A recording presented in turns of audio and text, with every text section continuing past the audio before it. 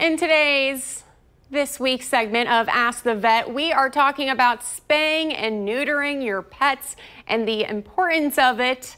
So joining us this morning, Dr. Christian Broadhurst. I think we're working on getting him up right now. We're working on it. Do we not have him? Do you want me to tell some dad jokes? We can tell some dad jokes. I can tell you how important it is to spay and neuter your pets because it is very important. It helps long-lasting. I can see Dr. Christian Broadhurst. He's actually nodding his head, saying how important it is to do that. All right, very good. Am I through now? Yes, you're through now, Dr. Broadhurst. Well, it is certainly important to spay and neuter your pets. It is one of the most important things you can do for your animal's health. I was just saying that. I was right. Absolutely. Yep. To get some number or to get some terminology down, we spay our girls, we neuter our boys, but you can say sterilization for either one. So that goes both ways.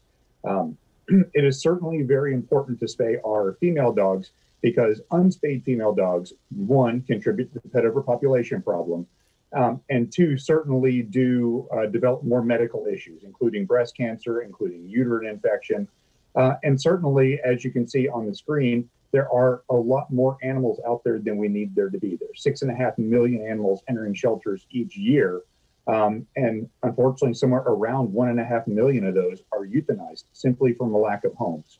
So between health and the need to eliminate the overpopulation problem, spaying and neutering is supremely important. Oh yeah, and I remember when I got my dog neutered, they were explaining to me the risks and the benefits and, prostate cancer, the amount of diseases it can lead to. It was kind of eye-opening to me. It really is. You think it's such a small thing, but it can have long-term consequences on dogs that, you would much rather spay neuter your dog at, 6 months of age than have to deal with testicular cancer at 12 or pyometra at 7. Now, those animals are going to have a much harder time with it than other animals spayed and neutered younger. And it doesn't have to cost you an arm and a leg to get this procedure done. No, it doesn't. Certainly, there are lots of low-cost options out there. We are a low-cost spay neuter facility ourselves. And certainly, we are booked up a bit because it's a very in-demand procedure. But certainly, it's something that if we can't get you in, there are other affordable options out there. So definitely pursue your options, get your animal sterilized. It'd be much better for their health for you to do that for them. Yeah, I know from a personal experience. I remember going to a vet. They were telling me it's going to cost $400 or $500. And I said, let me go to the Humane Society. They do it every day. And it is true. It's not like you're going to a lesser version. You guys actually do this every day. So many surgeries. You're experts at it.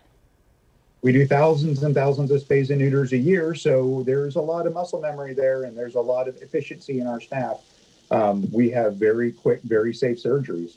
So, you can get, and honestly, for me, it doesn't matter where you get your animal sterilized as long as they get sterilized. That's the most important take home there. Dr. Christian Broadhurst, so happy we got you up, and thank you for joining us this morning. Thank you very much for having me on.